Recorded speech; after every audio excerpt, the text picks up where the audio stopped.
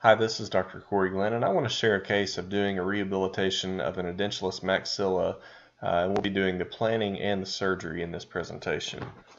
The way to approach these cases is that you first need to have a treatment denture. Now, this denture needs to satisfy all the aesthetic and functional requirements of the patient. The teeth need to be in the ideal position, so if the patient doesn't have a denture currently that satisfies those, you do need to start by first making a denture that satisfies those requirements. Once you have that, you need to create a radiographic denture duplicate of the treatment denture. What I'll do is then reline the duplicate denture in the patient's mouth with PVS because we do want to try to get the very closest tissue fit that we can possibly have.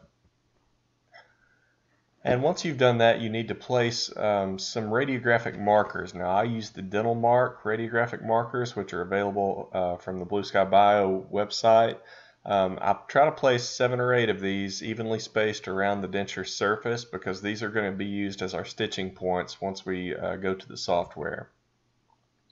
Place the denture back into the patient's mouth and make sure that it's fully seated. You'll notice in the top picture I've got the patient biting on some cotton rolls. This is going to ensure that there's a complete seating of that denture all the way around. And then we're going to take a cone beam CT of that patient. Once you've taken the cone beam, you can take the denture out of the mouth and then proceed to pour up a stone model inside of it.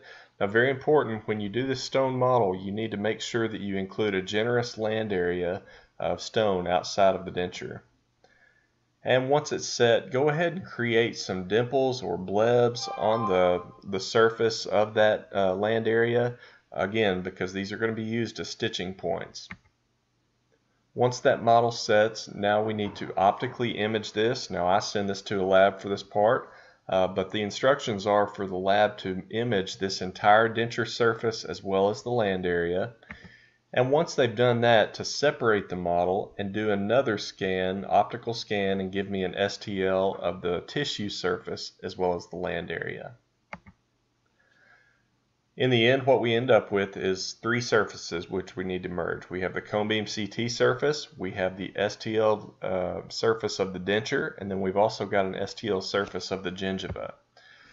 Now, the reason we've done these specific markers and points this way is because, as you can see in the upper left, we have stitching points between the cone beam and the denture STL by using those little radiographic dots that were placed on the denture. So we can get that model stitched properly, but then we need a bridge to be able to get the soft tissue STL merged to that one. And so that's where we use the land area markers. Those land area markers are going to be the exact same in both the denture and in the gingiva STL, so you can stitch them together properly. So now it's time to integrate all the data that we've got. So we need to get our 3 surfaces integrated together.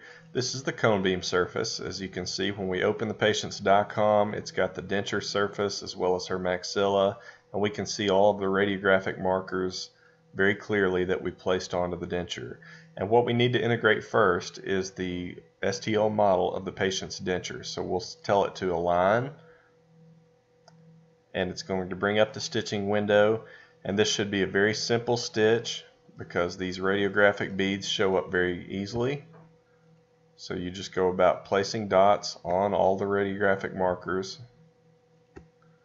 We're picking the common points between the 2 sets of data here to allow us to stitch them well.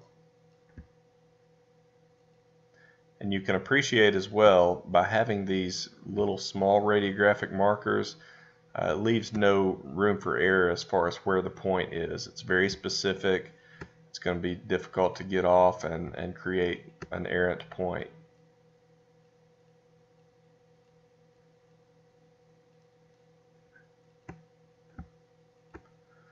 So we've got 7 points picked. Once we click OK,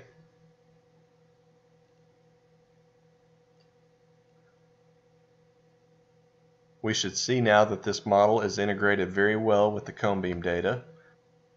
If we come back to our surfaces panel and turn on the hint, you can verify the accuracy of the stitch by going through this scan. So what I'm looking for is to make sure that this blue line is following exactly along with the radiographic denture. Now, some people have asked me, why can't I just do this technique with the patient's existing denture? And to be honest, you can do that, and it does make it a little simpler. What you'll have difficulty with, though, is verifying the stitch, because it won't show up well on the cone beam scan, and so you won't be able to tell very easily if this blue line is following the patient's denture.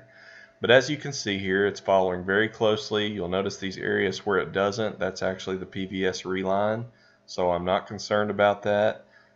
Very good stitch there. We'll check it also in this window. And once again, we do see that it's corresponding with the outline of the denture in all the different views.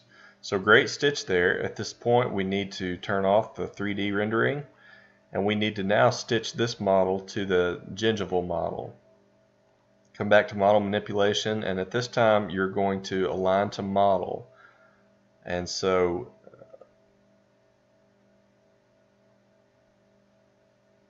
we'll actually want to align the gingival model to the blue model. And the stitching window will come up again.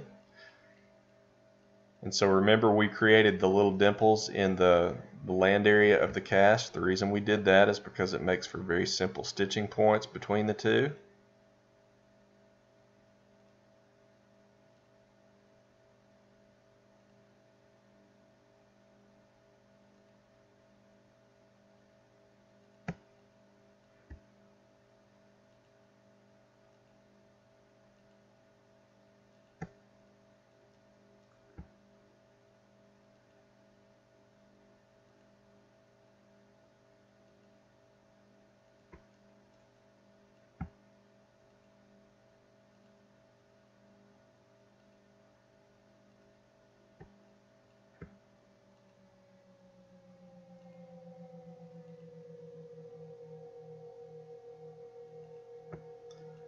Now we've created all the stitching points, we can click OK.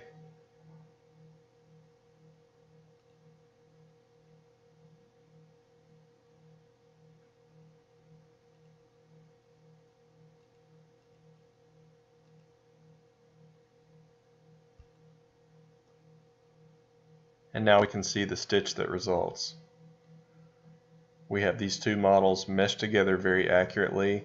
Again, you always confirm the accuracy of it. So what we should see in this one is that the outlines of the land areas align perfectly, and then we should also see that green line, which is the tissue, following closely inside of the denture. And again, there won't be a perfectly flush fit because we have PVS on this side.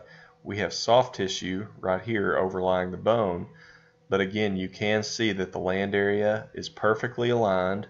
There's absolutely no error whatsoever on that because we've made those great stitching points. And so this looks excellent.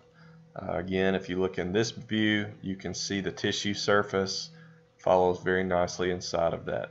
So all of our models are merged at this point, and this is a tremendous value to have this because we can see the 3D rendering, we can see the bone, we can see where the tissue, or I'm sorry, where the tooth emergence is so that we can plant our implants from a prosthetic position. If we turn off that view, we can see the soft tissue and know exactly where we're emerging from soft tissue. So it's amazing what we've accomplished in just those few stitches. Now with all of our data merged, at this point it's time to start placing the implants.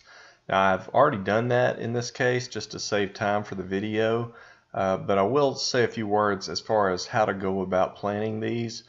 So first thing you need to think about is, what's your final prosthetic plan? Do you intend to do traditional crown and bridge? Do you intend to splint everything together, or would you like to do individual bridges?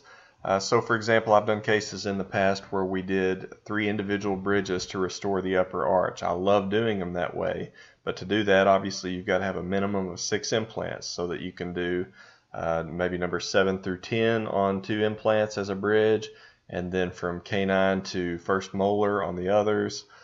So you need to take those things into consideration. Are you going to do a hybrid? Well, if you're doing a hybrid, you may only need 4 implants. You might could do a traditional all-on-4 approach. If you like to have more titanium in there in case one fails. That's kind of the approach I've taken here. You can see in this window where I've placed the implants, and they're somewhat evenly spaced across the premaxilla, staying out of the sinus as the sinus does dip down back here. So let's go one by one and just look at the implant positions. And you can't really separate your positioning of the implants from where they're going to emerge prosthetically. So how do we evaluate where they're going to emerge prosthetically? Well, you can add abutments onto all of these. And so in this case, we could say replace abutment. We could choose a custom abutment. And I like to make the length 20 millimeters long because this helps me visualize the emergence. Turn that on, and as you'll see, we can evaluate where the emergence profile will be on this case, or on this implant. Again, I've already done those for all of them. And one of the things you'll notice as I go to the next implant right here is that I actually have these angled. And so one of the considerations you may have to think about is, are you going to put a straight abutment on there, or are you going to do some angle correction? In this case, because the anterior implants needed to be somewhat flared, the plan is to use 17-degree angled multi-unit abutments. And so again, if you come in and choose replace abutment, you can just go to custom and choose the angle of 17 degrees. Again, I make it 20 millimeters long just to visualize where it emerges. But in doing that, we can see exactly where these are going to emerge from a prosthetic position. Now this implant, what I opted to do was split the difference. I do intend to flare these teeth just a tiny bit with the final prosthesis. So this is shown with a straight abutment, but if we brought it to a 17 degree, it emerges about right here, and so that implant was positioned where it could accommodate either one. And as you can see, it's positioned in bone. It's perfectly splitting the difference between the cortical plates of the palate and the buccal. Our first implant is going to be just into the sinus barely, and so our drill will probably perforate the sinus there just a hair, but likely not damage the membrane. Once again, as we move forward, we're staying within bone. We're trying to keep 1.5 millimeters to 2 millimeters of buccal bone around all of these implants. And we get to our final one, and once again, we're staying within bone everywhere. Now, the other thing you'll notice is the depth of my implant placement. How did I come to this depth? Well, for starters, we needed to go a little bit deeper to have an adequate crest to put these in. So as you can see up here, the crest is somewhat sharp, and we're going to not have the bone on the buccal or on the palatal if we try to split into that. But the other consideration, and the bigger reason why I've placed these deeper, is because of the space needed for our prosthesis. And so as I turned on the ruler there, you can see I'm measuring from the platform of my implant up to where it's going to emerge out of the prosthetic restoration. And so I have 11 millimeters here. I really want to try to keep that at a minimum of 10 to keep room for adequate strength in the restoration, to make sure we're not going to have thin spots throughout it. And so on all of these, that's how I arrived at the depth of placement for them. So now we've positioned all 5 implants. We've got them in a prosthetic emergence that is going to work for us. I did opt to place some pins here. So these are placed just like an implant. You can come up here and click Add Implant, but rather than an implant, you're going to actually choose a pin. And as you can see right here, you could choose that. I've already done these, so that's not necessary. And you can see the 3 pins are positioned in between implants where they're not going to interfere with drills if we have to use them.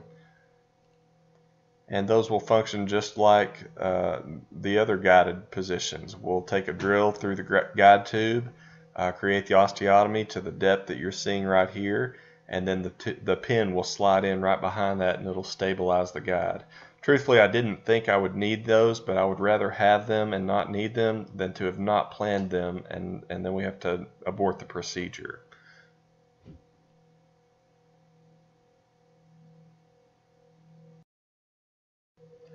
Once the implants have been ideally positioned, it's time to go ahead and make the guide.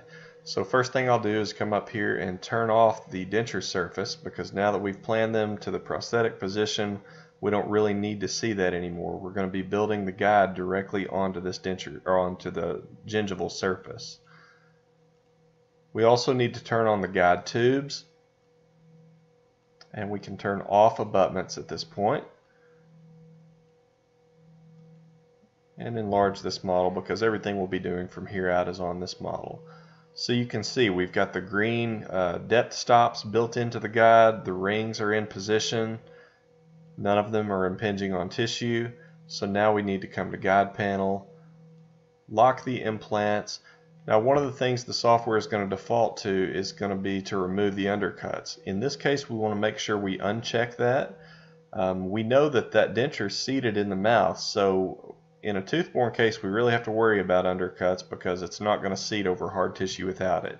Soft tissue cases, you don't really have to worry about that, and the undercuts actually add to the retentive nature of the guide.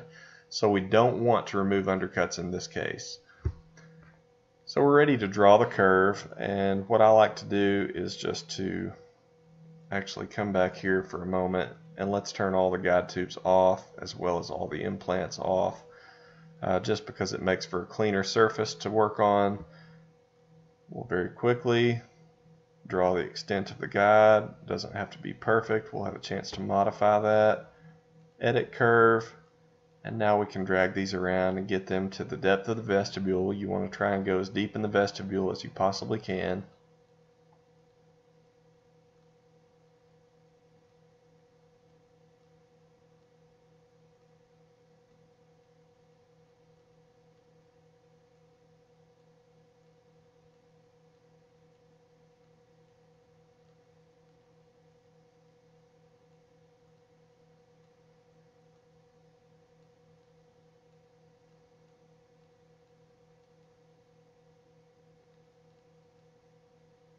Once you've defined the extent of the guide, you do need to turn back on the guide tubes, and now you can push Create Guide.